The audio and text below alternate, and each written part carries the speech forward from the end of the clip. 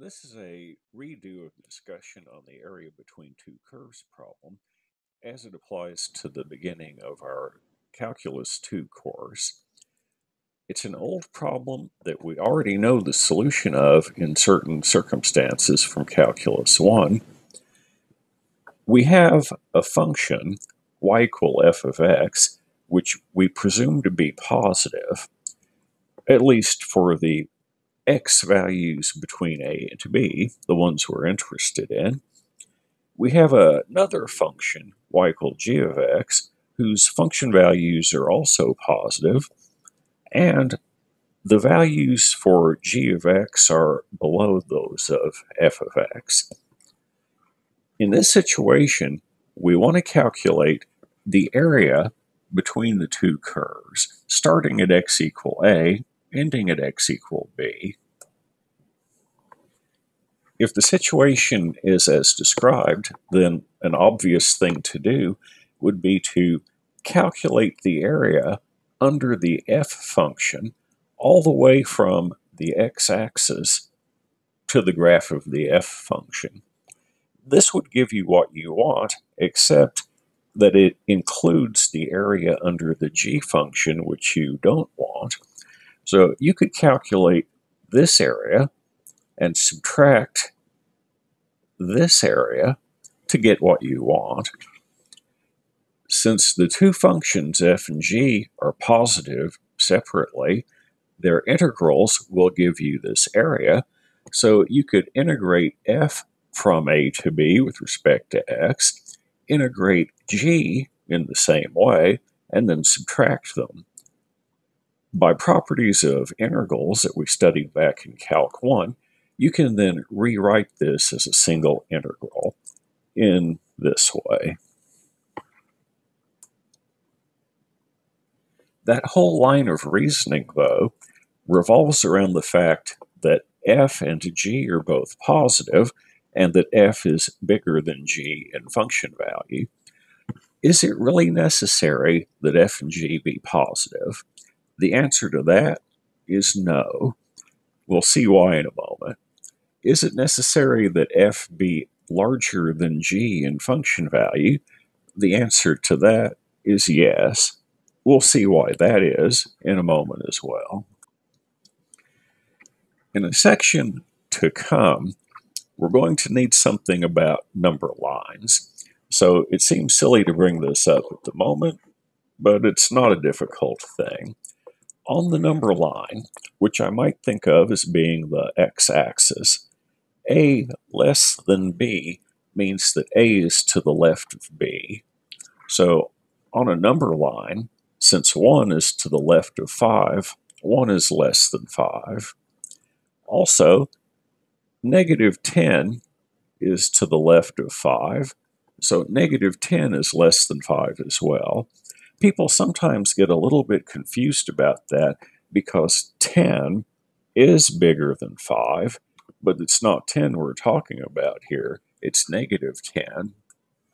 Of course, you could make the same argument for vertical number lines, like the y-axis. On such a number line, a less than b means a is lower than b, and as before,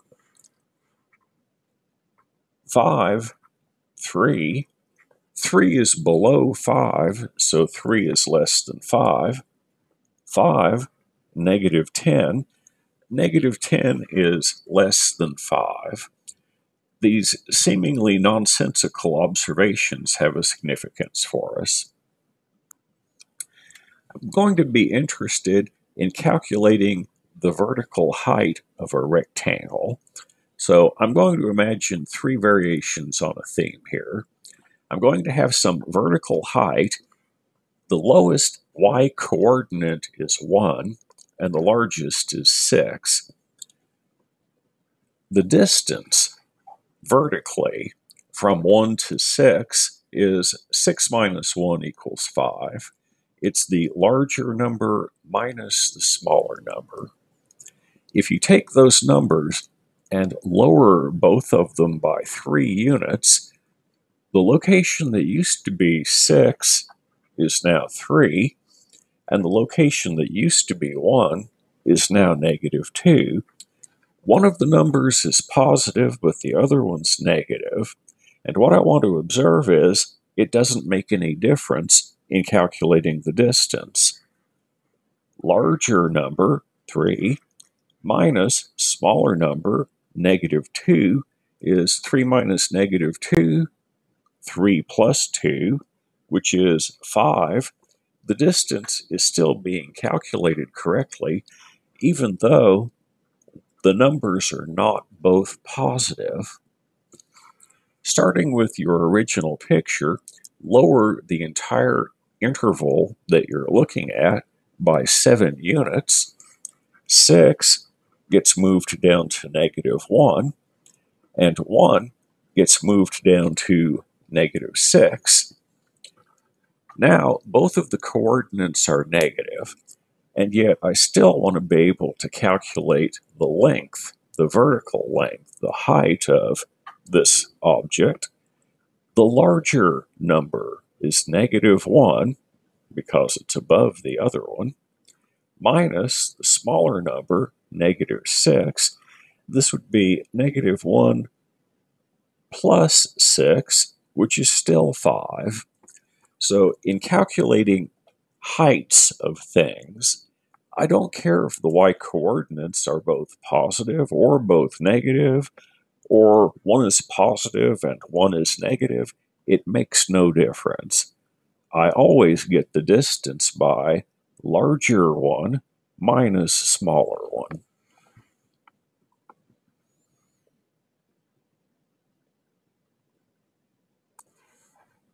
So we're going to return to our area between curves problem. I'm drawing it as we did before, assuming that f and g are both positive in terms of the picture, but as we've just seen, it's not going to matter. Take the range of x values. In this case, this is the range of independent variable values, which is x. Divide that range of x values up into many smaller sub-pieces. The width of each one of these pieces is going to be delta x number I. And if we concentrate on one of these chunks, it will be delta xi across the bottom. We'll select some representative x number ci, and the heights of the beginning and end of the situation on the y-axis will be g at ci and f of ci.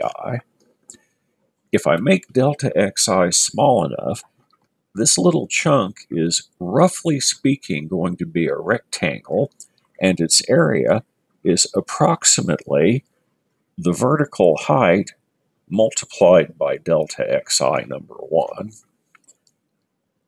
Now I think back to those seemingly nonsensical things. The vertical height is larger y number minus smaller one, so that's going to be f evaluated at ci minus g evaluated at ci times delta xi. This is an approximation to the area that goes with sub-interval number I. We then have the sum of these contributions giving me an estimate for the total area, and to make the estimate perfect, we take the limit as all of the delta xi's tend to 0. Since the norm of the partition is the largest of these delta xi's, if it tends to 0, all the delta xi's tend to 0. So the area that we're after is the limit of the sum of a function value for h, if h is f minus g, times delta xi. This is the definition of something. This is the definition of the definite integral from a to b of f of x minus g of x with respect to x. So naturally, we get the same answer that we got back in Calc 1 by doing the subtraction of areas method. but I am not subtracting areas here. I'm thinking of taking the region, chopping it up into a bunch of little rectangles, figure the area of each rectangle, add them all up, and then take the limit, which turns the problem into this integral. I get the same result that we got back in Calc 1, but I didn't get it by thinking that way at all. So, as we said, we no longer care if the f and g functions are positive or negative or zero. It is irrelevant to us. I do care that one of them is above the other one, so that f of x minus g of x here will be positive. Heights are positive. They're never negative. So obviously we need to work a few examples of this because otherwise it would be silly.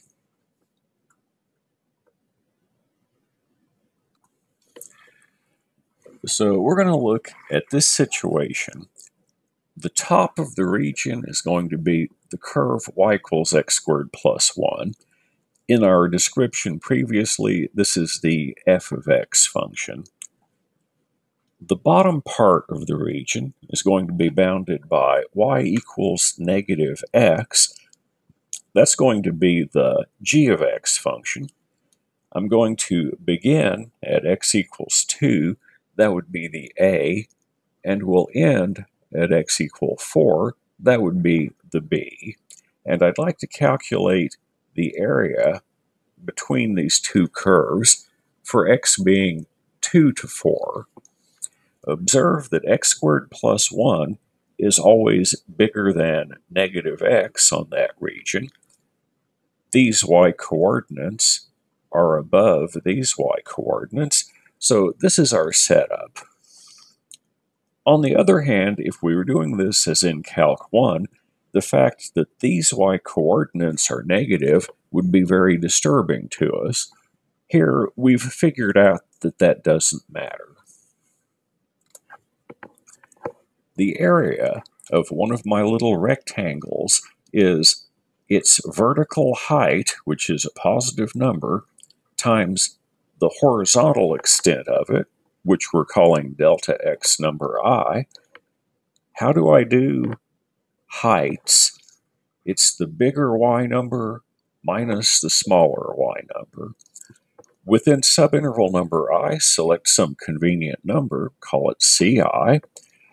The y that goes with y equals x squared plus 1 will be ci squared plus 1 minus whatever the smaller y coordinate is.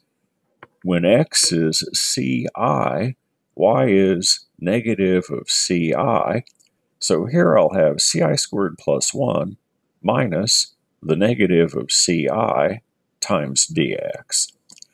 After combining terms, the area of that one strip is approximately the number ci squared plus ci plus 1 multiplied by the number delta x. The total area is the sum of all of those areas of individual vertical strips. This is an approximation to the total area. To make it perfect, make all of the delta xi's tend to 0, so you'll have the limit of the sum of some quantity involving ci multiplied by delta x. This is the definition of the integral from 2 to 4 x squared plus x plus 1 integrated with respect to x. What we've done is the logic part. We've figured out, using these vertical rectangles, what we should do in terms of an integral. And then once you've done that, to finish the problem, calculate the value of that integral. Of course, that's a non-problem. An antiderivative is 1/3 x cubed plus 1/2 x squared plus x. You have to evaluate that at x equals 4, evaluate it at x equals 2, and then subtract. In the end, the answer turns out to be 26.6 repeating. That's the area between the two curves. Just as in Calc 1, there are potentially some complications here. The graph of f might start off higher than the graph of g and then later cut below it. You have to be very careful. We don't care anymore if f and g are positive, negative, or whatever, but we do care about the height of our rectangle being bigger y number minus smaller y number. Here, f is bigger and g is smaller, but here g is bigger and f is smaller. So if I attempt to do that by writing down just the integral from a to b of f minus g, I've made a mistake.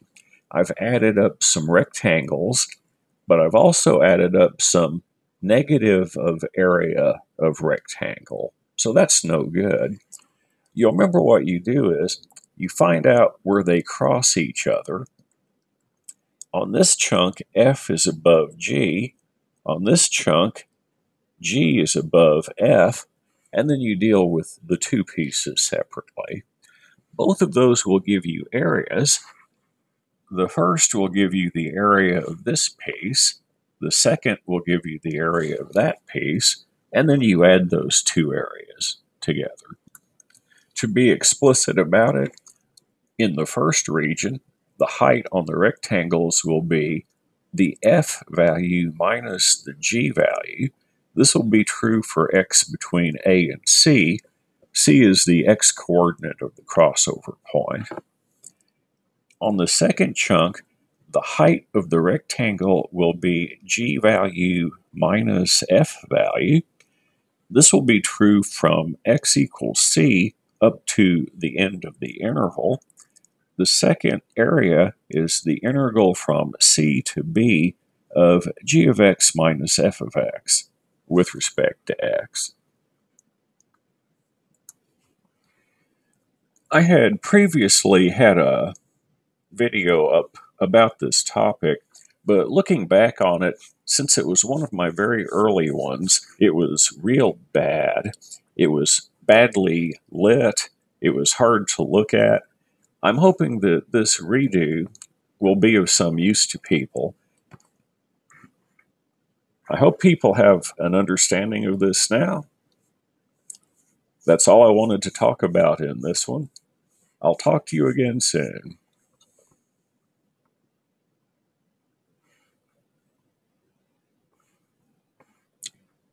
Previously, I had a version of this discussion. It was one of my very early videos. Don't look at that video. It's pretty bad. It was very hard to look at because the lighting was bad. And I'd not yet gotten used to the idea of talking and pointing out things and running the video equipment all at the same time. So overall, it really was very bad.